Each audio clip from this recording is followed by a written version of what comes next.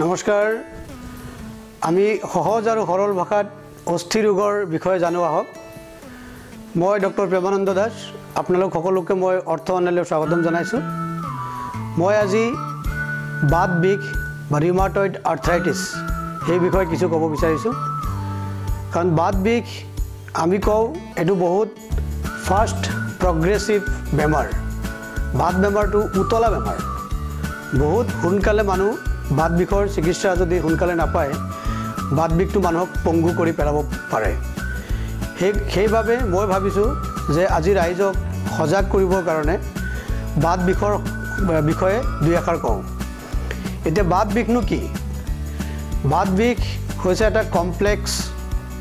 arthritis এটো এটা জটিল ফৰ্ম অফ আৰ্থ্ৰাইটিছ এটো আমি কওঁ যে অটো ইমিউন ডিজিজ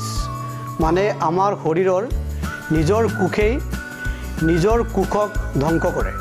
হেতু কাৰণে আমি কওঁ অটো ইমিউন ডিজিজ আৰু এটো সাধাৰণতে মহিলা পুৰুষতকৈ মহিলাসকলৰ বেছিকৈ দেখা যায় আমি কওঁ 2:1 বা 3:1 আৰু সাধাৰণতে 20 বছৰৰ পৰা 40 বছৰ বয়সৰ ভিতৰত বেছিকৈ দেখা যায় আৰু এটা সেকেন্ড পিক কেতিয়াবা বৃদ্ধ বয়সতো দেখা যায় বৃদ্ধ বয়সত যদি হয় তেতিয়া মহিলা পুৰুষৰ কোনো ডিফাৰেন্স নাথাকে সমানে সমানে হ'ব পাৰে আৰু এই বাত বিষটো কেনেকৈ হয় বাত বিষটোৰ কাৰণ আজিলৈকে জানিব পৰা নাই বহুত বৈজ্ঞানিকসকলে এই বাত বিষৰ হাইপোথিচিছ দিব পাৰিছে বাত বিষৰ বিষয়ে কিছুমান তথ্যহে দাঙি ধৰিব পাৰিছে কিছুমানে কৈছে এটো এটা ভাইৰাছ এন্টিজেনৰ পৰা হয় কিছুমানে কৈছে এটা ব্যাকটেৰিয়া এন্টিজেনৰ কাৰণে হয় কিছুমানে কৈছে বা এটা নিৰ্দিষ্ট ইয়াৰ ফ্যাক্টৰ এটা আছে যে এটো এনভায়ৰনমেন্টাল ফ্যাক্টৰ এটো আমি কওঁ ধূমপান কৰা মানুহৰ বাত বিষ হোৱাৰ সম্ভাৱনাটো বেছি আৰু যদি বংশগত যদি ফ্যামিলি হিষ্ট্ৰি থাকে তেতিয়া হলেও এটো হোৱাৰ চান্স যেনেকৈ ডায়াবেটিস অন্যান্য ফ্যামিলিয়েল ডিসঅৰ্ডাৰ কিছুমান থাকে তেনেকুৱা ধৰণৰ আপোনাৰ ইয়াত হ'ব পাৰে বংশগত বহুতত দেখা যায় আৰু যেহেতু নিৰ্দিষ্ট কাৰণ নাই আজিলৈকে এতিয়া ইমান দিনলৈকে আধুনিক চিকিৎসা পদ্ধতিৰ ইমান গৱেষণাৰ পিছতো এই বাত বিষৰ বিষয়ে সম্পূৰ্ণ তথ্য উলিয়াব পৰা নাই কিন্তু এটাই ভাল খবৰ যে এই বাত বিষৰ ট্ৰিটমেন্ট আছে কিন্তু লগতে আৰু এটা বেয়া খবৰ যে এই বাত বিষৰ কিন্তু কিয়ৰ নাই গতিকে আপুনি ট্ৰিটমেন্ট আছে কিয়ৰ নাই তাৰ মানে কি তাৰ মানে আপুনি দৰব যিমান দিনলৈকে চিকিৎসক এজনে আপোনাক খাই থাকিবলৈ ক'ব সিমান দিনলৈকে বাত বিষ হোৱা ৰোগীয়ে দৰব খাই থাকিব লাগিব আৰু এজন চিকিৎসকৰ আন্ডাৰত চিকিৎসা লৈ থাকিব লাগিব আৰু এই বাত বিষৰ আমি চিকিৎসকসকলৰ এটা টাৰ্গেট থাকে যে বাত বিষটো দমাই ৰাখা আমি কওঁ ৰেমিশন সেই বাত বিষটো যদি দমাই ৰাখিব পাৰি সেই দমাই ৰখা পাৰ্চেন্টেজটো কেতিয়াবা ধৰক কিছুমান পেশেন্টৰ বহুত সোনকালে হয় কিছুমান পেশেন্টৰ দেৰিকৈ হয় কিছুমান দৰব খোৱাৰ পিছত এই বাত বিষটো আমি কওঁ যেটো সাইলেন্ট হৈ থাকে ৰিল্যাপস হৈ থাকে কিন্তু এটো সব এটো সম্পূৰ্ণ লুপ্ত হৈ না যায় বেমাৰটো সুপ্ত হৈ থাকে বেমাৰটো হয়তো উতলা হৈ বা জাগ্ৰত হৈ নাথাকিব পাৰে কিন্তু বেমাৰটো সাইলেন্ট আমাৰ যদি এবাৰ কাবাৰ বাত বিষ লাগি যায় তেওঁৰ গাত গোটেই জীৱন সুপ্ত হৈ আৰু মাজে সময়ে আকৌ জাগ্ৰত হৈ এটো আমনি দিব পাৰে এতিয়া এই বাত বিষ হৈছে নে নাই আপুনি বা এজন চিকিৎসকে কেনেকৈ গম পাব বাত বিষ হলে সাধাৰণতে আমি কওঁ যে মাল্টিপল জয়েন্ট পেইন আপোনাৰ স্পেশালি হাতৰ জয়েন্ট বা ভৰিৰ যিবোৰ সৰু সৰু গাঁঠি হাতৰ আমি কওঁ মেটাকাৰ্পোফেলেঞ্জিয়েল জয়েন্ট ইণ্টাৰফেলেঞ্জিয়েল জয়েন্ট ভৰিৰো সিমিলাৰলি মেটাকাৰ্পোফেলেঞ্জিয়েল মেটাটাৰ্সোফেলেঞ্জিয়েল জয়েন্ট বা ইণ্টাৰফেলেঞ্জিয়েল জয়েন্ট সৰু সৰু আঙুলিৰ যিবোৰ গাঁঠি থাকে হাতৰ আৰু ভৰিৰ যিবোৰ আঙুলি গাঁঠি থাকে সেই আঙুলি গাঁঠিবিলাকত আমি কওঁ সিমেট্ৰিকেল মানে সমানে সমানে বাও হাতে খু হাতে একেলগে সমানে আৰু এটো সাডেনলি নহয় এটো লাহে লাহে হয় আৰু বাত বিষ আৰম্ভ হোৱাৰ পিছত কিছুদিন ৰোগীয়ে দুৰ্বল অনুভৱ কৰে কিছুদিন ৰোগীয়ে নিজৰ অন্যান্য উপসৰ্গ জ্বৰ দুৰ্বল বা গধূলি সময়ত জ্বৰ ৰাতিপুৱা সময়ত গাটো ভাল নলগা তেনেকুৱা ধৰণৰ কিছুমান উপসৰ্গ এই জয়েন্ট পেইন হোৱাৰ আগতে থাকিব পাৰে তাৰ পিছত লাহে লাহে ক্ৰমান্বয়ে তেওঁৰ জয়েন্ট পেইন বা গাঁঠি বিষাবলৈ আৰম্ভ কৰে কেতিয়াবা গাঁঠি ফুলি যায় আৰু দ্বিতীয় এটা ইয়াৰ হৈছে এই বেমাৰটোৰ এটা আমাৰ কওঁ যে এইটো ডায়েগনষ্টিক ক্ৰাইটেৰিয়া সেইটো হৈছে ৰাতিপুৱা সময়ত জঠৰতা ৰাতিপুৱা সময়ত জঠৰ লাগিব গোটেই গাটো জঠৰ নিচিনা লাগিব টানি ধৰাৰ নিচিনা লাগিব গাঁঠিবোৰ আৰু ৰ'দ ওলালে বা 1 ঘণ্টা 2 ঘণ্টা পিছত যেতিয়া অলপ ৰ'দ ওলাব তাৰপিছত লাহে লাহে তেওঁ মুকলি হ'ব গাঁঠি বিষবিলাক কমি যাব তেতিয়া এইটো সেই বস্তুটো আমি বহুত ইম্পৰ্টেণ্ট পেচেণ্টৰ কমপ্লেইন বুলি কওঁ যে বহু গাঁঠি বিষাব একেলগে হাত আৰু ভৰি ৰাতিপুৱা সময়ত জঠৰ অনুভৱ কৰিব 1 ঘণ্টাতকৈ বেছি আৰু কিছুমান পৰীক্ষা কৰিও আমি ইয়াৰ বিষয়ে জানিব পাৰোঁ যেনেকৈ ব্লাড টেষ্ট কৰিলে ধৰা কিন্তু ব্লাড টেষ্ট কৰিলে লগে লগে যেটো বাত বিষৰ যেটো ফ্যাক্টৰ বুলি কওঁ আমি ৰিউমাটয়েড ফ্যাক্টৰ বা আৰু এটা আমি পৰীক্ষা কওঁ এনটি-সিসিপি এই যেটো নিৰ্দিষ্ট বাত বিষৰ কাৰণে যেটো পৰীক্ষা কৰা হয় যদিও এই দুটা পৰীক্ষাই মানে ইমান স্পেসিফিক বা 100% সেনসিটিভ নহয় তথাপিও ধৰক 80 to 90% আমি উমান ল'ব পাৰোঁ যে এই দুটাৰ পৰা এটা কওঁ ৰিউমাটয়েড ফ্যাক্টৰ এটো তেজৰ পৰীক্ষাত সাধাৰণতে আমি উলিয়াব পাৰোঁ আৰু এটা হৈছে এনটি-সিসিপি এই দুটা এটা এন্টিসাইট্ৰোলিনেটেড প্ৰটিন এই দুটা যেটো ব্লাড টেষ্টত যদি আমি পজিটিভ পোৱা যায় লগতে যদি এই উপসৰ্গবিলাক মিলি যায় তেতিয়া হলে আমি ধৰি ল'ব পাৰোঁ যে এইজন ব্যক্তিৰ বাত বিষ হৈছে এতিয়া এই বাত বিষৰ চিকিৎসানো কি আছে বাত বিষৰ চিকিৎসা আছে বহুতে চিকিৎসা আছে আমি যদি চিকিৎসাবিলাকক ক্যাটেগৰাইজ কৰোঁ তেতিয়া হলে আমি কওঁ যে বিষৰ দৰৱ আৰু এটা হৈছে DMARDs disease modifying anti ৰিউমাটয়েড drugs এই বেমাৰটো মডিফাই কৰিবৰ কাৰণে কিছুমান দৰৱ আছে এই দৰৱ যেনেকুৱা মিথোট্ৰেক্সেট হাইড্ৰক্সিক্লোৰোকুইন সালফাছেলাজিন তেনেকুৱা বা লেফ্লোনামাইড তেনেকুৱা ধৰণৰ বহুত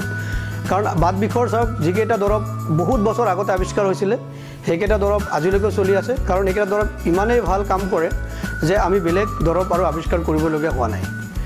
কিন্তু বহুতে বিচাৰে যে এই বেমাৰৰ লোডটো কমাব লাগে এই বেমাৰৰ যেটো সোনকালে ফাৰ্স্ট গাঁঠিবিলাক খাই পেলায় সেইটো কাৰণে আজিকালি নতুন আধুনিক চিকিৎসা এটা ওলাইছে সেইটো আমি কওঁ বায়োলজিক্যাল থেৰাপি সেই বায়োলজিক্যাল থেৰাপিত সাধাৰণতে আমি কওঁ যে যদি কাৰণ বায়োলজিক্যাল থেৰাপিৰো সাইড ইফেক্ট আছে নথকা নহয় বায়োলজিক্যাল থেৰাপি ললে ইনফেকশনৰ হোৱাৰ চান্স বহুত বাঢ়ি যায় যদি তেওঁৰ গাত টিবিৰ জাৰ্ম আছিল সুপ্ত হৈ পেলাই হেতু আকৌ জাগ্ৰত হ'ব পাৰে বা অন্যান্য কোনো সুপ্ত যদি তেওঁৰ ইনফেকশন আছিল হেতু জাগ্ৰত কৰি পেলাব পাৰে হেতু কাৰণে এই বায়োলজিক্যাল থেৰাপি হয়তো সকলোৱে ল'ব নোৱাৰিবও পাৰে হেতু চিকিৎসকে চাই পেলাই সিদ্ধান্ত ল'ব পাৰে যে এজন ব্যক্তিক বাদ আমি বায়োলজিক্যাল থেৰাপি দিব পাৰোঁ নে নাই কিন্তু বায়োলজিক্যাল থেৰাপি বহুত এক্সপেন্সিভ হয় ইয়াৰ বহুত এটা ট্ৰিটমেণ্টত আপোনাৰ লাখৰ ওপৰ খৰচ হয় তেতিয়া সব আমাৰ সচৰাচৰ পেশেন্টে এটো এফৰ্ড কৰিব নোৱাৰে হেতু কাৰণে আমি সবতকে প্ৰিফাৰ্ড ট্ৰিটমেন্ট আমাৰ হৈছে DMARDs disease modifying anti ৰিউমাটয়েড drugs তাত আমি 3 বা 4 বিধ দৰৱৰ পৰা আৰম্ভ কৰোঁ তাৰ পিছত লাহে লাহে দৰৱৰ পৰিমাণ কমাই অনা হয় পেশেন্টৰ আমি কওঁ ডিজিজ এক্টিভিটি স্কেল আমাৰ এটা স্কেল থাকে তাত আমি ডিজিজ এক্টিভিটি চাওঁ সাধাৰণতে আমি ESR ব্লাডত হিমোগ্লোবিনৰ পাৰ্চেন্টেজ লগতে সি ৰিএক্টিভ প্ৰটিন লগতে আপোনাৰ বাত বিষৰ ফ্যাক্টৰ এইবিলাক গুটেইখিনি মিলাই বা পেশেন্টৰ সিম্পটম কিমানটা গাঁঠিটো বিষাইছে আমি কওঁ 20 টেন্ডাৰ জয়েন্ট কিমানটা গাঁঠি বিষ তেওঁ অনুভৱ কৰিছে হেচিলে কিমান গাঁঠিত বিষ হয় এই গুটেইখিনি চাই আমি এটা ক্যালকুলেটৰত আমি হিচাপ এটা কৰোঁ এটা আমি কওঁ ডিজিজ এক্টিভিটি স্কেল সেই স্কেল মতে তেওঁৰ পেশেন্টৰ দৰৱ কমোৱা হয় বঢ়োৱা হয় আৰু আমাৰ এটাই টাৰ্গেট থাকে যে বেমাৰটোক সুপ্ত কৰি ৰাখা বেমাৰটোক সাইলেন্ট কৰি ৰাখা যাতে শৰীৰত তেওঁক আকৌ এই উতলা ভাব বা যেটো ক্ষয় যেটো তেওঁৰ গাঁঠিবিলাক ড্যামেজ কৰে জয়েন্ট ড্যামেজ বা আমি আৰু এটা ক'ব পাৰোঁ যে আমাৰ ট্ৰিটমেণ্টৰ উদ্দেশ্য হৈছে টু প্ৰিভেন্ট জয়েন্ট ড্যামেজ যাতে জয়েন্ট ড্যামেজ তেখেতৰ নহয় এটো আমাৰ এটা চিকিৎসকসকলৰ উদ্দেশ্য থাকে এজন বাত বিষৰ চিকিৎসা প্ৰদান কৰোতে গতিকে এইখিনি চিকিৎসা বাত বিষৰ কাৰণে আছে আৰু এই বাত বিষৰ এই চিকিৎসাৰ উপৰিও ফিজিক্যাল থেৰাপি আমি কওঁ যে শাৰীৰিক ব্যায়াম কিছুমান physical therapy finger exercise বডিৰ exercise হাতৰ গাঁঠিৰ গ্ৰিপ এক্সাৰসাইজ এইবিলাক কৰিলে এই গাঁঠিবিলাকৰ ডিফৰ্মিটি বেকা হোৱা গাঁঠিবিলাক বেলেগ পজিশনত গুচি যোৱা নহয় বা তেওঁৰ শৰীৰৰ যেটো মাসল পাৱাৰ মাসল ষ্ট্ৰেংথ ঘূৰি আহে গতিকে এই ট্ৰিটমেণ্টৰ লগতে ফিজিক্যাল থেৰাপি বা তেওঁৰ যেটো এক্সাৰসাইজ শাৰীৰিক ব্যায়াম এটো সমানে দৰকাৰী সমানে প্ৰয়োজন যিমান ট্ৰিটমেণ্টৰ প্ৰয়োজন এজন ৰোগীয়ে যদি অকল দৰৱ লৈ থাকে একো শাৰীৰিক ব্যায়াম নকৰে তেতিয়া হলে তেওঁৰ গাঁঠিবোৰ ডিফৰ্ম হ'ব পাৰে বেকা হ'ব পাৰে কিন্তু যদি এজন ব্যক্তিয়ে দৰব লয় সদায় শাৰীৰিক ব্যায়াম আমাৰ চিকিৎসকৰ উপদেশ মতে যদি তেওঁ শৰীৰ চৰ্চা সদায় কৰে কিছুমান এক্সাৰসাইজ তেওঁ কৰে তেতিয়াহ'লে এই ডিফৰ্মিটিৰ পৰা তেওঁ হাত সাৰিব পাৰে গতিকে মই ভাবোঁ যে এই বাত বিষ আমাৰ দেশত যেহেতু সজাগ ৰাইজ সজাগ নোহোৱাৰ কাৰণে কাৰণ আমি যেতিয়া এজন ৰোগীক চাওঁ তেতিয়া অলৰেডি বেকা হৈয়ে যায় এবছৰ দুবছৰ পিছত আমাৰ ওচৰত আহে মই ভাবোঁ যে ৰাইজ এইটো বিষয়ত অলপ মোৰ এই ভিডিঅ' যোগেদি সজাগ হ'ব ৰাইজে তেতিয়া গম পাব যে বাত বিষৰ লক্ষণসমূহ মই যেনেকৈ বুজাই দিলোঁ আৰু চিকিৎসকসকলেও যদি কোনোবা মোৰ এইটো ভিডিঅ' চাই আছে তেওঁলোকেও গম পাব হয়তো কিছুমান চিকিৎসকে এইটো বিষয়ে নাজানিবও পাৰে তেওঁলোকেও লাভৱান হ'ব আৰু এই আমি কওঁ যে কিছুমান দেশত উন্নত দেশত বাত বিষটো মাল্টিপল জইণ্ট পেইন বা আৰ্থ্ৰাইটিছটো আমি কোৱা তেওঁলোকৰ মানে প্ৰাইমাৰী হেল্থ চেণ্টাৰৰ ইনফৰমেশ্যন দিয়া থাকে যে এনেকুৱা যদি কোনো ব্যক্তি ৰোগী আহে লগে লগে তেওঁক টাৰ্চিয়াৰী কেয়াৰলৈ তেওঁক তেওঁক ৰেফাৰ কৰা হয় কিন্তু আমাৰ দেশত যিহেতু এইটো সুবিধা নাই গতিকে মই ভাবোঁ এই সৰু সুৰা আমাৰ ভিডিঅ'ৰ যোগেদি যদি আমি ৰাইজক সজাগ কৰিব পাৰোঁ তেতিয়াহ'লে কাৰণ এবাৰ বাত বিষৰ যদি দেৰি হৈ যায় চিকিৎসালয়তো যদি দেৰি হয় তেতিয়াহ'লে ট্ৰিটমেণ্টটো টোটেলি বেলেগ হৈ যায় আৰু ট্ৰিটমেণ্টটো ইমান এটা সফল আমি অৰ্জন কৰিব নোৱাৰোঁ কিন্তু এজন বাত বিষ ৰোগী যদি প্ৰথম এমাহ বা দুমাহতে এজন চিকিৎসকৰ ওচৰত আহে এই লক্ষণসমূহ চাই পেলাই বা তেওঁৰ যিটো ভাবে বা এজন চিকিৎসকে প্ৰাইমাৰী কেয়াৰ চিকিৎসকে বা প্ৰাইমাৰী হেল্থ চেণ্টাৰৰ চিকিৎসকে যদি ধৰিব পাৰে যে আপোনাৰ বাত বিষ হ'ব পাৰে 15 দিন এমাহ বা দুমাহৰ ভিতৰত যদি উপযুক্ত চিকিৎসকৰ ওচৰত ৰেফাৰ কৰিব পাৰে তেতিয়াহ'লে এই চিকিৎসা সম্পূৰ্ণ আমি সুস্থ কৰি ৰাখিব পাৰোঁ আৰু সম্পূৰ্ণ তেওঁক পেইন ফ্ৰী গোটেই জীৱন তেওঁৰ বিষ নোহোৱাকৈ গোটেই জীৱন তেওঁ বিকলাংগ নোহোৱাকৈ ডিফৰ্মিটি নোহোৱাকৈ জইণ্ট বেকা নোহোৱাকৈ আমি তেখেতক ৰাখিব পাৰোঁ গতিকে মই আজি এইখিনি কৈয়ে মই আজি এই বাত বিষৰ ওপৰৰ টপিকটো সামৰিছোঁ যদি আপোনালোকৰ এই বাত বিষৰ বিষয়ে শুনি ভাল লাগিল তেতিয়াহ'লে মোৰ অৰ্থ online YouTube channel Facebook page subscribe কৰিব লাইক কৰিব আৰু শ্বেয়াৰ কৰিব নমস্কাৰ